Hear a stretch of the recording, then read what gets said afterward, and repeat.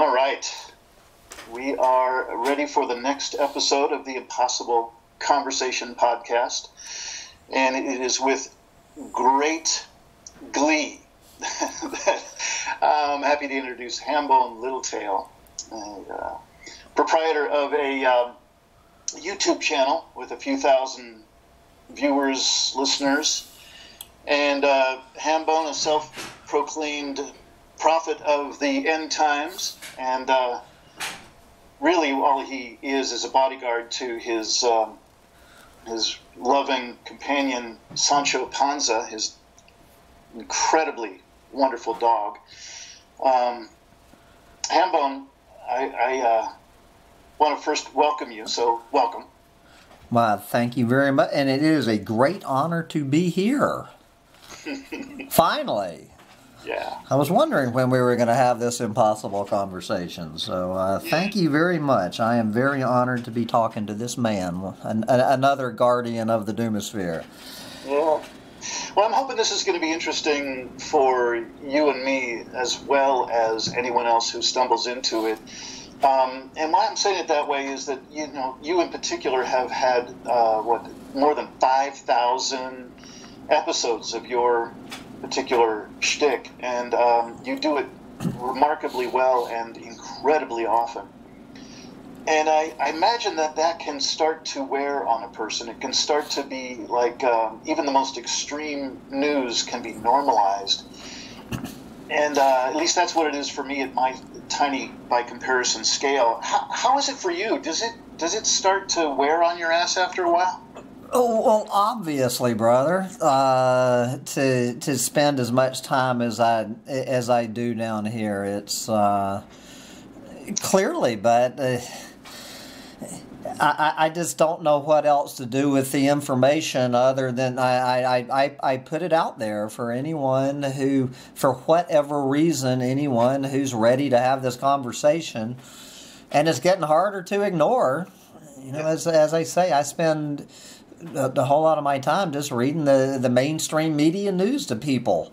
With my own special brand of reading it, that you don't have to be down in the Doomosphere. You simply open up the mainstream media news, especially if you go over to the science pages, and there you go. And I'm putting it out there for anyone who wants to, for whatever reason, is interested in what I think is the most fascinating story on the planet, which is the collapse of the planet.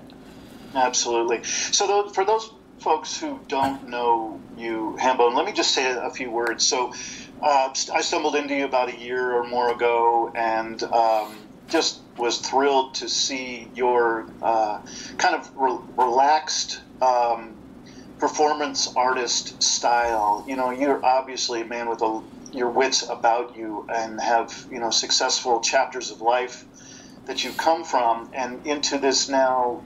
It looks an awful lot to me like you're a man of service now.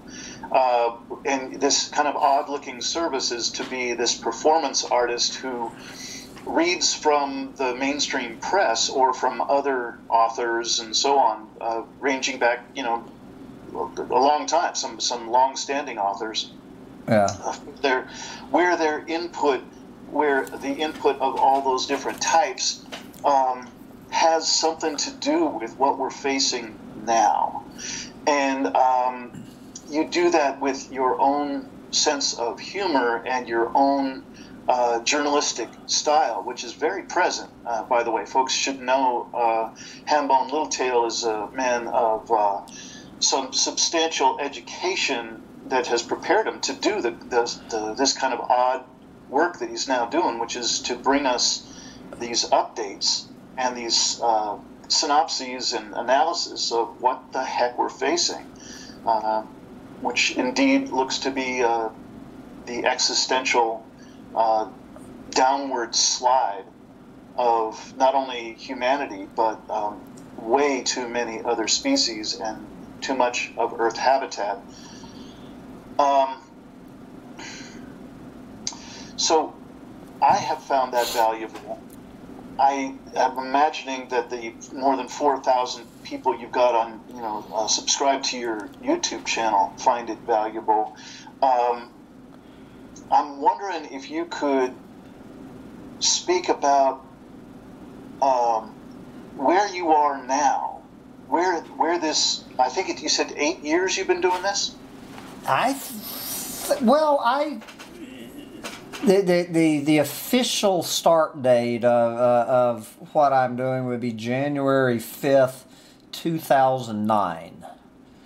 And my real estate license expired on December 31st, 2008, and I took 5 days off between being a clueless fucking moron real estate agent and house flipper of foreclosures. Took 5 days off, and then came out of my cocoon on January 5th, 2009. So for the first 2 years, Humptydumptytribe was a written blog called Chicken Little Society, and after a couple of years of getting deeper into this rabbit hole, I determined that Chicken Little was way, way too optimistic. The sky is not falling. The sky fell probably back in about 1970. And I also noticed that video is the way to go. I prefer to write, but I just understood that no one was reading my blog, so I just literally went out there, however many years ago that would be, and I think 8 years, and just started this, and I am absolutely amazed. I'm a lot more amazed that one person subscribed to this channel than I am that 4,000 did. You know what I'm saying? Sure. I mean, I was an absolute nobody. I mean, just a complete, total stranger, having no idea what I was doing, and just started doing this. Yeah. And just to see where this, I call it my weird little social experiment in high strangeness. And here we are.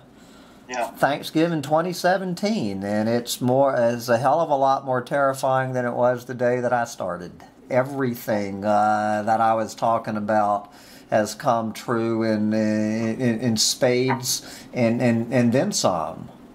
Yeah.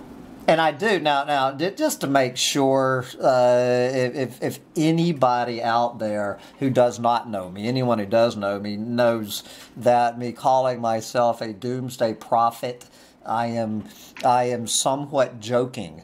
I am not. All I am is anybody who pulls their head out of their ass and spends 30 minutes a day on the mainstream media science pages. Okay, without doing anything else after about a month of doing this, you too will become a doomsday prophet. You will get the message from whoever that we are so fucked. And that's what I mean. But obviously, I am not claiming in the biblical sense. But it almost is the biblical sense at this point. But I just want to make that clarification for people who do not know my twisted, ironic sense of humor, just so you understand that. Now, I am an environmental alarmist and the chronicler of the long overdue collapse and fall of global industrial civilization. There's no joke there. That's the other two parts of my job description. I'm very much an environmental alarmist. I make no apologies. I am an unrepentant, unapologetic alarmist. We need to be ringing every fucking alarm on this planet, brother. To shake this planet out of its collective coma, and it's a coma. So anyway, I make no apologies for my passion. I make no apologies for my alarmism. Yeah. So you just kind of nudged into the zone that I was hoping we would get to in our conversation today. That didn't take long. So I've been grappling an awful lot, particularly these last 3 years when I was writing The Impossible Conversation and vetting the information, learning how to learn about climate change and other collapse of systems metrics. I've been probably the part that's broken my heart the most is interacting with my family, my dear friends, many friends that I've got, and just all kinds of folks from all walks of life. I've had a lot of these impossible conversations, and they've been extraordinary. Not all one flavor at all. They've spanned the spectrum from remarkably inspiring and connected to the vast majority of them being in that kind of coma that I think you were just describing, and that breaks my heart. That breaks my heart. It should. There are people that I love dearly that I know that I really can't talk with them about this time, that the times that we are in, and what I like to call the calling of these times.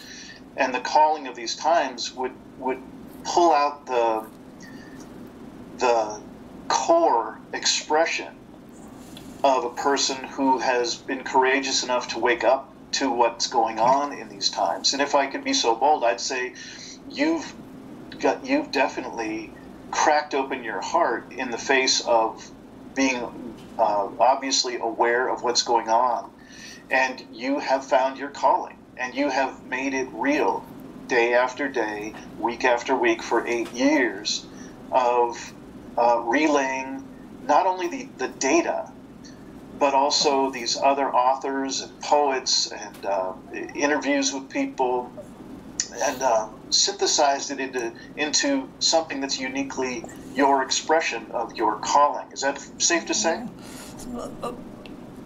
I am honored by that explanation. I will stand by that. I might not have used those exact same words, but that is why we have other voices, and we do appreciate your voice. Bodies, brother. You got it. Well, we need more voices. we need more voices down here in the Doomosphere. So I'd like to just take it one more step in addition to what I was just laying out, because it sounds like you're basically saying, yeah, that's pretty close. And it's certainly pretty close to a description of what's going on for me. I've found my calling in these times, and what I want to mention is in the past, let's see, we're doing this interview in November 2017. It's November 22nd, 2017. Yeah. I always say, and I think it's so important to anyone, I'm making YouTube videos, always the first thing that should come out of your mouth is the date, the month, the day, and the year even. Because, this thing goes into the YouTube vaults, and it's in a tiny fraction of YouTubers just put what damn date, because it's a chronicling. It's a chronicling, and so you need to be able to, in order to chronicle, the first thing, I guess, is my journalism training, the first thing you do is put the date. So anyway. Got it. Okay. Well, I'll be sure to adjust that for when I post it, and I guess you will too. Hmm. But what I was getting at is, in my experience of finally meeting you in person back in October in Boulder, when Carolyn Baker and I were putting together the second of 2 pilot versions of a workshop that we're putting together for people who are newly aware, or perhaps been aware for a while, of this kind of stuff we're talking about. Yeah. And to give those people a safe environment to be able to share what's truly on their hearts or breaks their hearts, and to be able to get more in touch with their version of their calling in these times. And I got to say, it was not only was just great to meet you, and so I'd recommend anybody who gets a chance when Hambone's on the road and you can meet him, please do. But what I also noticed was that you have far more than just a great style and a remarkable eye for the really hard-hitting elements or metrics of this collapse of systems that we've got going on. Just because I always learn. Every episode I learn from what you gather together. But what's actually been even more potent for me is to hear the way you lay out what this is like for you in a day-to-day. Yeah. You know, what it's like on your heart, what it's like for you to try and hold this in your mind, in your heart, in your body, as you have so obviously crossed that line. Instead of having a foot in two worlds, yes, of course you still do, but you know, you're more immersed than 99 point some ridiculous amount of people on the planet. So I just want to acknowledge that it's been very different since October for me to listen to a few of your episodes, especially the ones where you let yourself get moved. You let yourself crack your heart open in a beautiful way. And I just would like to say that it looks amazing on you. It looks great on you, and it's very inspiring for folks like myself, where I'm less committed, you know, than you are. I'm less immersed in that. You're pretty immersed. You're pretty immersed, brother. I am, but I'm also, you know, I'm not 24/7 in it, brother, and you're pretty much there. And so I was wondering if there's anything you'd like to say about that apparent evolution of allowing yourself to disclose a bit more, to open your heart a bit more. I wonder if that's true for you, and I wonder what it's like for you. Well, I do want to make a small correction, and this is what I think a lot of people misunderstand about me, and probably you, and just about Doomers in general. I probably have my foot in two worlds more than you realize. I think people, they listen to me ranting for, you know, between 20 and 30 minutes a day, and they think for the next 23 and a half hours, you know, that I'm floundering around, you know, being Don Quixote tilting at wind turbines with my little sidekick. And it's really not all, you know, so you might be giving me too much credit. Or yeah, you might, if credit's the right word, you know, as people probably know, what I'm going to start doing the day after tomorrow, for the fourth year now, is I'm actually, and there's anyone who acts like the universe does not have a sick, twisted sense of humor. What I am is the Christmas tree. Now, I was promoted last year to the lot manager for the Christmas tree lot for the Austin Optimist Club. If I could think of a more ironic, absurd, you know, to put every bit of my Carlos Castaneda training into one position, it would be a Christmas tree lot manager for the Austin Optimist Club. You know, that's so funny on so many levels. So I want people to understand, yeah, that I'm still out there hawking Christmas trees. Come buy one for me. You know, I'm driving around this gas sucking truck all over the country. I probably put more miles on this truck in the year 2017 than any year in my life. So do understand, and just more generally about the Doomer community, I think that non-Doomers, I don't know what they think we do with our lives. When we get together, do they think we just sit around and moan and groan, you know what I'm saying, and try to outdo each other on who's got the biggest story of how fucked we are today over here? It's not that at all. That you can carry this information that we're carrying, I mean, in our brains, and more importantly in our hearts, and look at this absolute existential horror. And let's use the word. I mean, Conrad used it 100 years ago. It is the horror of what is unfolding on this planet. yet. We can go out there and sell Christmas trees. We can go meet our friends, our non-doomer friends, and have a margarita and, you know, and go play music till midnight, which is what I hope to be doing Friday night at a big picking party. So just if there's any non-doomers listening to this, and I can't imagine there's a single non-doomer on the planet listening to this, but I think we get a bad rap that people don't understand. That I think one of the reasons that non-doomers are so terrified of accepting this information is because they think they're going to turn into one of those people. Yeah. So anyway, I just want to make that amplification and clarification that I might not be as immersed. I would say I spend between 4 and 8 hours a day on this. Yeah. So. Well, Hambone, thank you for that. That, you know, I think what we're both doing here is to some degree we're mapping out what this territory looks like for someone who might be a little less immersed or a little less familiar with this stuff, or have a different take on it. And so I appreciate what you just said, and I'm clear, and I'm not surprised by what you just said. And I think what I'm talking about is that next kind of edge or dimension of the map, if you will. It hasn't been drawn out quite as clearly as what you just were describing.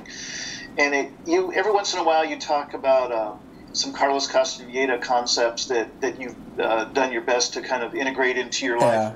One another, controlled folly and petty tyrant and so on.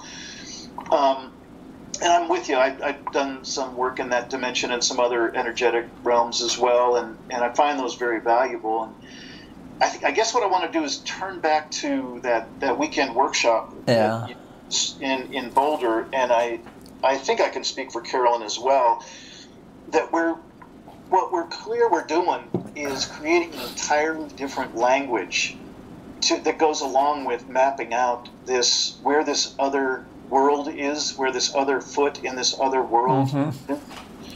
And it's not an easy thing to do. And so I'm not at all trying to say you're there all the time and I'm not, so we, like that. I really am saying that there's some subtle edges on this part of the map that I think you've approached some of them. I know I've approached a number of them, and I know Carolyn has. She's probably the most prolific author on the planet, answering the question, who will we be together in the face of these predicaments that we've got going on? And so I am just acknowledging that that's what each of us in our own ways is exploring. And I think there are certain pieces of it, of being a human being and trying to map out this new territory, that it's a hard thing to do. It's a very challenging thing to do. We've never been here as humans. This where we are in humanity, despite the fact that 99.9% of it, we are in literally uncharted territory from here on out. I was actually driving from New Mexico, listening to some of my rants, and I'm always bragging about my. I don't want to make him out my teacher's pet, but this fellow who calls himself Andy Gardner from over there in England, the guy absolutely gets it, and he was actually commenting on an interview I was having with another tribes member, and in that conversation, she and I were talking about this, that we just think this is an interesting conversation. And then Andy was commenting, taking that as he does. He takes my rants and does the most penetrating analysis. And his comment was that, this is just an interesting conversation, that we are... Take the biggest events in human history. I'm talking about, brother, we are right up there with the invention of fire, the invention of agriculture. He was saying, imagine the collapse of the Roman Empire and multiply it times 1 million. In our faces every day, we are living. Yeah. We are living the single greatest, and when I say greatest, I don't mean the tragically greatest event in the history of our species, and 99.9% of this planet is completely unaware of this. That this is the most exciting time to be a human being on this planet in the past 200,000 years, and people are out buying fucking Christmas trees from the Optimist Club. You know, it just blows my mind that how people can just the only word is coma. Yeah. Anyway. So I want you to know that I am completely and utterly aligned with what you just said. That's the level at which my heart breaks when I look at my dear friends that I was describing before, and I can't talk with them about that. I can't even get to the first step of the 50 steps that it takes to get to that level you just described so well. And it breaks my heart because I love them. And I miss them. And do I now not relate with them for some reason? No, I've found ways to find, ways to connect, and we still do, but it's a sad, small version of what's possible that we ended up connecting about. Yeah. Well, and the flip side of all this is what I've decided with my own personal friends, here in South Austin, Texas. It's the last thing I would want in the world to do to people I love. It is to it makes no damn difference. I just if you go on my channel, I guess that what comes up is where I just redid my introductory video to Humptydumptytribe, and I titled it "Welcome to Humptydumptytribe. Now get the hell out of here." I would not wish my worldview on Donald Trump. You know what I'm saying? On my worst enemy on the planet, I would not wish the inside of the Hambone Littletail brain. If it is an ugly, lonely, depressing place to be where I am, and just realizing the utter hopelessness of this situation. So why should I give my friends shit if they wanna buy a $200 tree from the Austin Optimist Club? I'll sell them one and help them set it up in their living room. You know what I'm saying? It's just you have to come into this information when you're ready. Yeah. And the fact is that nobody's ready. A tiny segment of humanity is ready to really go there. You might get a few people, a tiny, reading the mainstream media science pages or whatever. The Guardian, taking it to what I call the Guardian NPR level of analysis of what's going down on this planet. But that's as deep as they're going to go. They are not going to peel back this onion. And especially if they have children and grandchildren. How could they? How could they? Just imagine what I would sound like, brother, if I had children. I would be an absolute frothing at the mouth maniac. Well, I probably would have killed myself years ago, and maybe my children and grandchildren before I killed myself. So thank God The best decision I ever made in my entire life since the day I was born was getting a vasectomy at age 22 before I brought any more children onto this planet. That is probably the on Thanksgiving, if I had to look at the number one thing that I am grateful for, it was that decision not to bring another human being into this pit of fire we're heading into. So anyway, the buck ends here. Anyway, let me finish. I'll wrap that up. Next question, please, sir.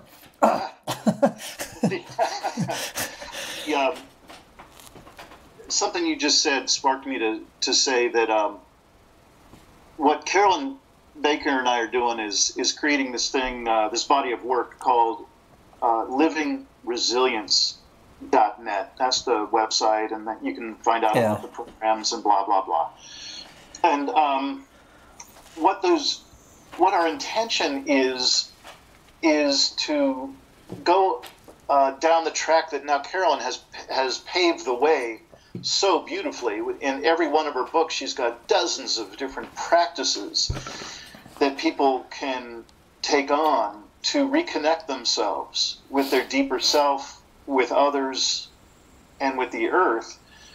Because that's what we're saying got us here, meaning we disconnected. Mm-hmm. You know, every time while I was writing the book, I kept asking the most basic question I could, which was, what got us here? Like, now that I see the brink so clearly, what got us here? And what got us here was this disconnection. And what I'd like to invite you to is really something that I think you're already doing at least a little of, which is to explore this part of the map that still needs fleshing out, that still needs detail. And that's to create a language for and some ways of operating in this unexplored territory. And I think this is the part of me reaching out to you and to a number of other people, around the world, as long as the electronics allow us to do it. Yep. And I've also got some local people, little tribes starting up that we have these conversations. And I can't imagine a more important conversation to be had. And what it's about for me is really going to the center of the question, who will we be together in the face of these predicaments? And what that seems to imply is there is no agenda. There is no outcome to wish for. There is nothing to save or fix. But that doesn't preclude, if what's in your heart to do, if your calling is to be an activist, then go be an activist. And if you intend to connect with others, if you intend to be present in the face of these predicaments, then truly what there is left, I've just used that word a couple of times, and I actually mean to use intent, that instead of intending to produce results, which is what our business as usual culture's been about forever, it's what got us here. Instead, with the shared intent and with a commitment to generating a particular presence, that's what will reconnect us, particularly with, first, our deeper selves, but also we have a chance to connect with each other in a way that is far more precious, far more delicate and gorgeous and full of grace than anything that I've been exposed to in the business as usual paradigm. Well, what's your roadmap to that? You know, it's I do what I do. You know, we have these online communities. I am ready. You know, I'm getting a little exhausted going this alone, and I mean, I am ready to take this to a more human level in my own life. But this whole idea of these intentional communities, and and stuff. I don't know if I will ever. I was just interviewing Michael Farragon from Extinction Radio a few days ago, and he's even given up all hope of ever finding one of these. But the week before, I spent 3 evenings at Mike Sleva, if you guys are familiar with Mike's, with his little community in New Mexico, and it gave me and some of these guys have been there for 20 years. So it did feel it's not right for me simply because New Mexico is not right for me. But we have got to, all we have left is each other from here on out. And I don't know. I'm going to spend quite a bit of 2018. I want to start investigating this and going out and visiting a few of these and whatnot. But anyway, I don't know where I'm going with this thought. But what I was commenting about your workshop at the workshop and in this little review video I did of it last week. What the most important thing for me personally that I got out of that, and anybody who gets a chance to take this workshop, do it for this reason, if nothing else. And it was the first time, brother, since I went down this rabbit hole that I got to spend 3 days in the company of about a dozen other people where I could say anything that came out of my mouth. I would not just immediately be attacked. And just to have that's not having to walk around on eggshells and literally being in a community of people who understand how utterly fucked we are, and that we could sit down in a group and have these discussions and as you say, try to figure out how to map our way, but just that freedom without this censor. You know exactly what I'm talking about, brother. Any of us do down here. This edit button or from inside, or this big censor that we don't have some whatever from some advertising firm just wanting to squash us for being able to voice what we understand, and that is so important. I didn't realize how important that was until I was actually in a room with you and Carolyn and a dozen other people where I could talk like this without having a bunch of fucking trolls coming on, trying to slap me down. So anyway, I do appreciate you and Carolyn bringing me that opportunity, and that was the number one thing that I took out of there, telling me that I want to feel like this more in my future. Right. And so whatever I can do and whatever any of us can do, we need to be doing it. But I don't really know, so we split up. So we were together for 3 days, and then we all just exploded again off into our, ricocheting around the country. And on Monday morning, we were back in our lives and, going about our lives. Yeah. So.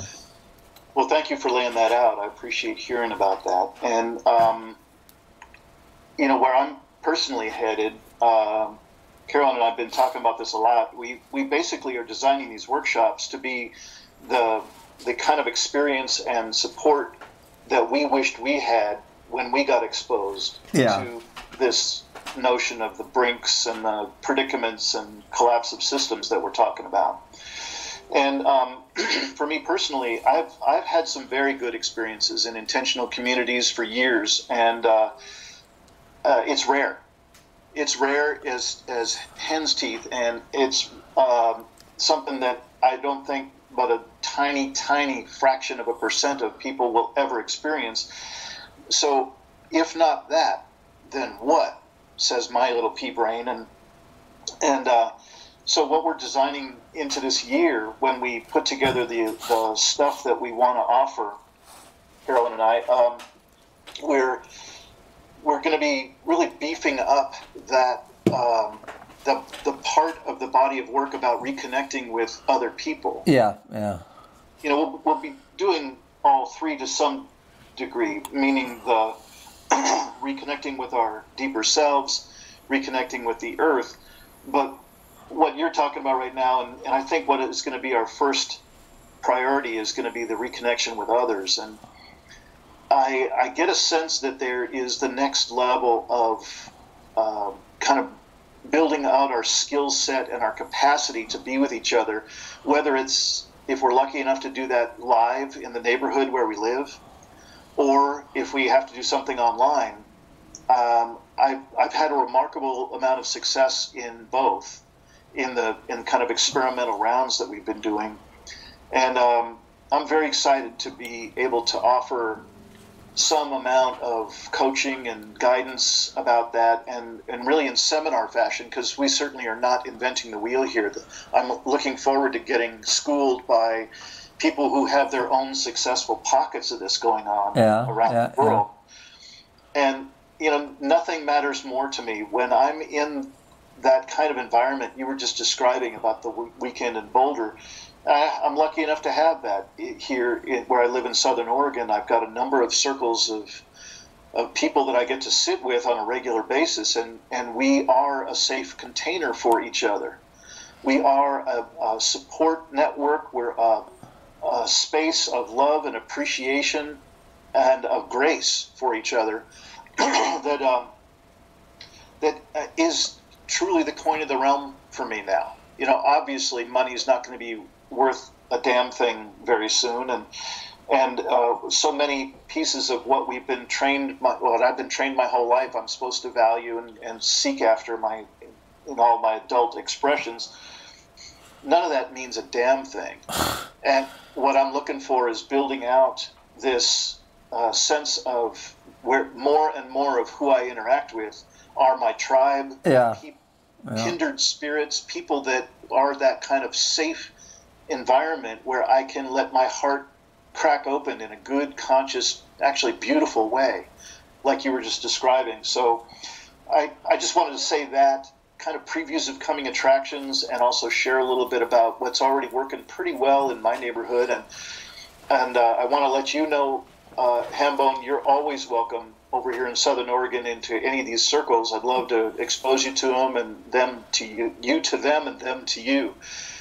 But also, you know, we've been offering these safe circle calls. It's not much, but it's a great start. It's the first, third, and whenever there is one, the fifth Tuesday of every month. We offer these safe circle calls for an hour in the evening. And if that sounds of interest, it's a no-cost thing, and there's no obligation to show up. Yeah. But if that sounds of interest to anyone who's listening to this podcast, you can reach me at safecircle@gmail.com, and just let me know that you would like to be included on the invitation list, which the invitation would come in the form of an email a couple of days before each of those Tuesdays I was describing.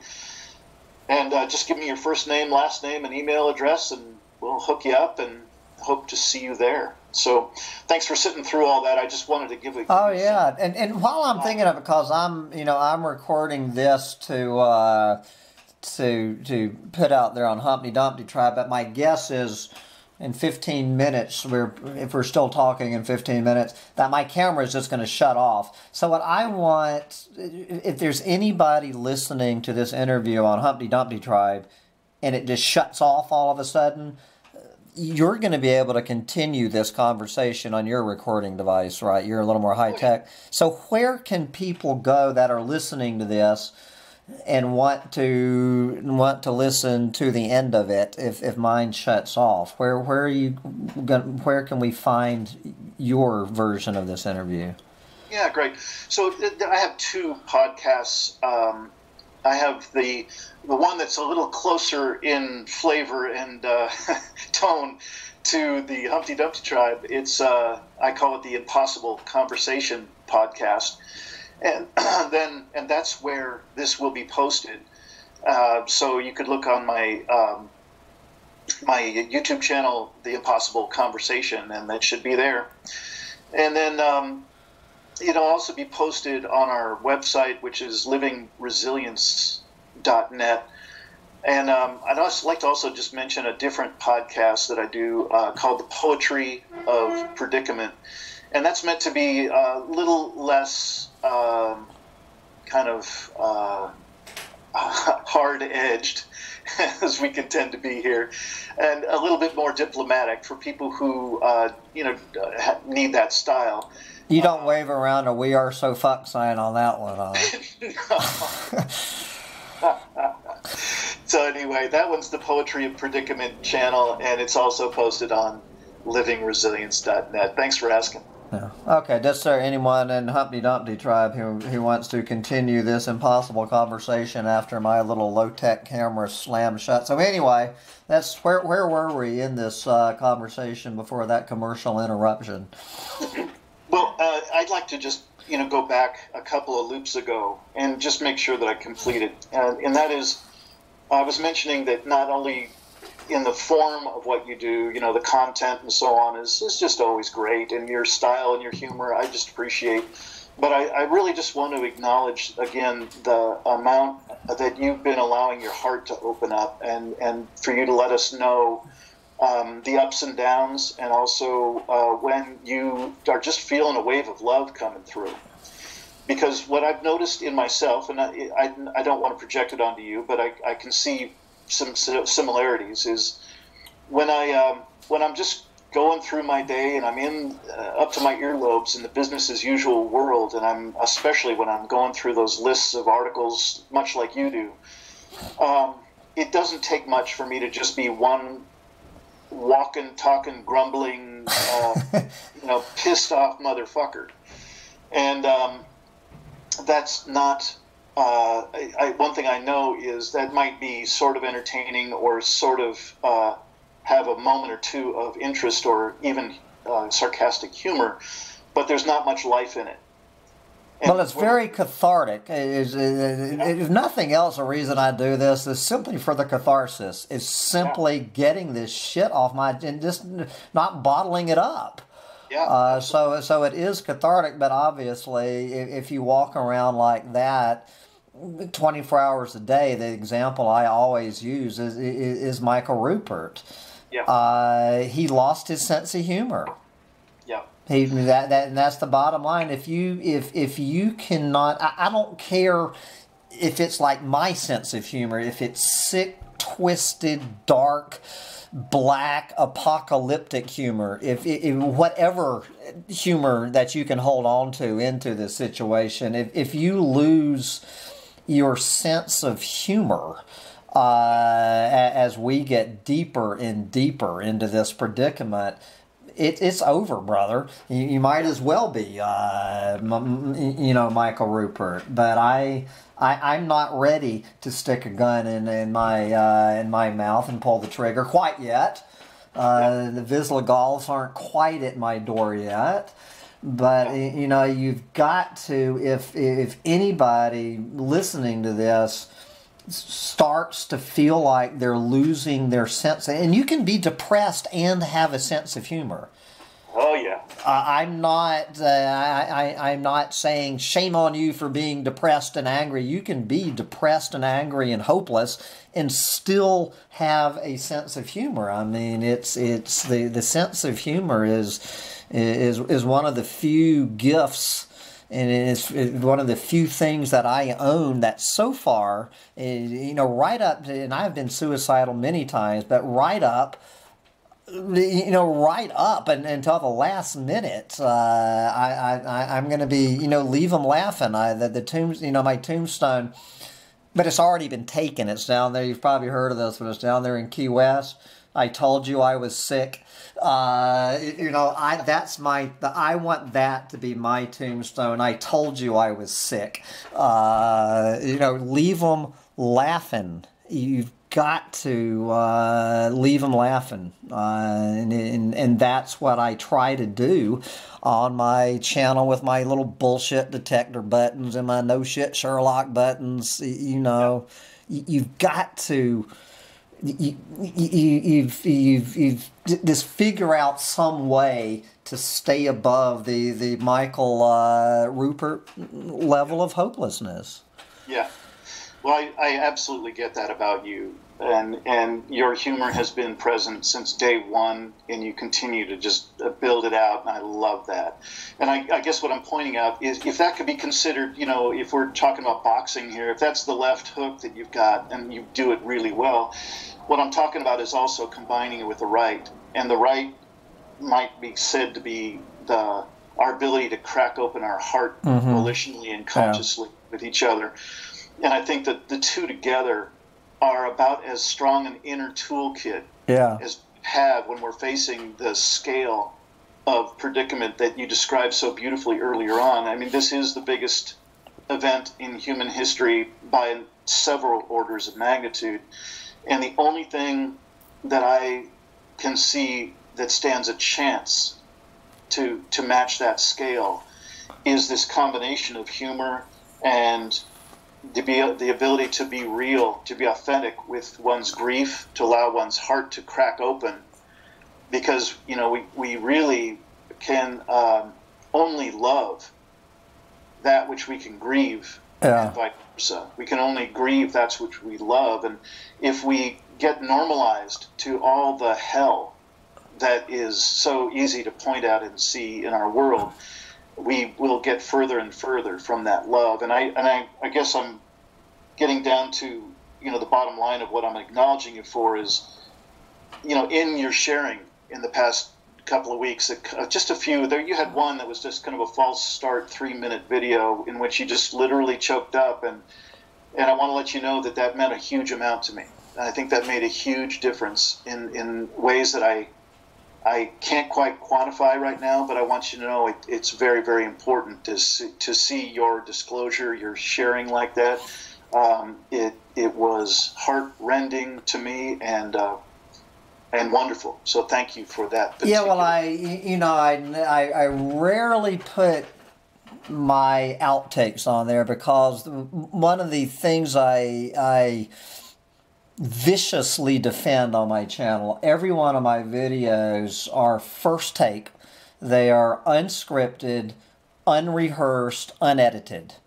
If I say it, it stays for the record. If I actually had one of my testicles hanging out of my shorts one time on my video, that's why someone was asking me why I never wear shorts on my videos, and I don't take it, you know, I don't clean up and I don't come back and say, man, well, I do say I wish I could have said something different, but you know what I'm saying, it's up there, it's raw, it is raw, streaming, just almost stream of consciousness that comes out, and it's very rare that I start a video a second time. And when I do, then I will just toss out the false starts. But I decided to put that one up, and that it really wasn't about Sancho. Sancho's my little dog. It was that video just acknowledging, and I'm not going to open up the can of worms that I've been into, that it was a false start on the video where I was thanking my tribes members for their votes of support. That what came out of all of that shit that I went through last week, an unbelievable amount of shit, is that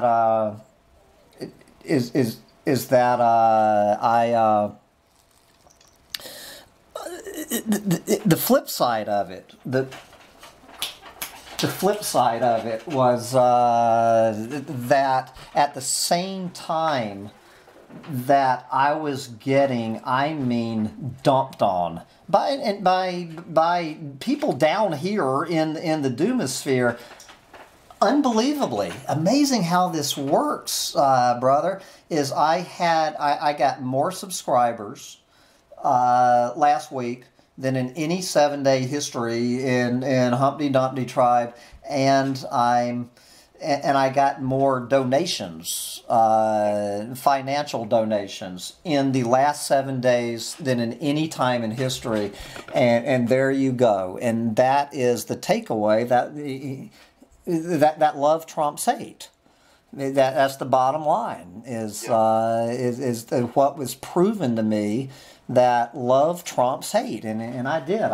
I started that video, and as you say, choked up, and you know, my little dog, you could see. Well, you saw his reaction to me doing that.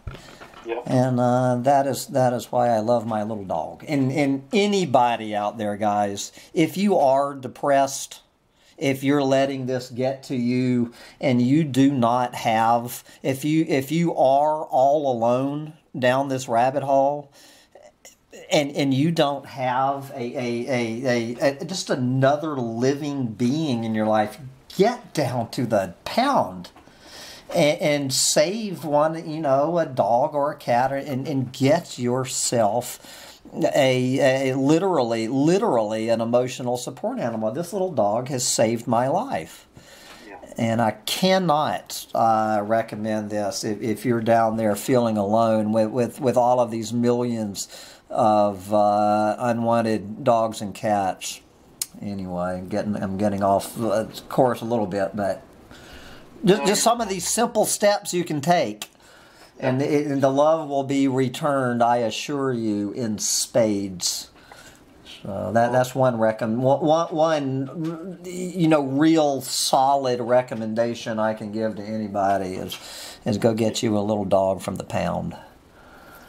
Well, Hambone, I'm inclined to wrap this particular interview up, so that we can both be under an hour and so on. Yes, 56 minutes, so that would be perfect. Only with the promise that we can keep this conversation going from time to time in 2018. Definitely, as long as the internet's up, brother. And so right. I'm going to wrap up like I do, as I mentioned and I think I can do this in 3 minutes. As I mentioned in your workshop, what I think that virtually nobody, including my own subscribers, are hearing me in all of this doom and gloom. I start off as often as I can. It is a beautiful day, spectacularly gorgeous day here in the end times in paradise.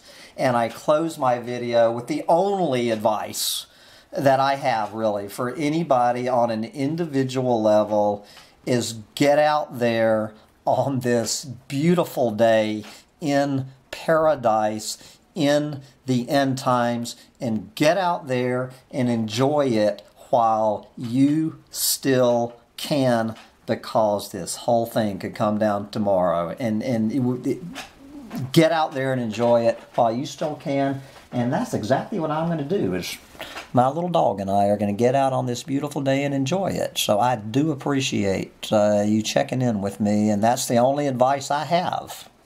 What advice do you have for my listeners? I don't know about advice, but at this moment, I just want to let you know I love you, brother. I love the work you do. I love your overlord there, Sancho Panza. I look forward He is my overlord. You call it, you were saying I was his bodyguard?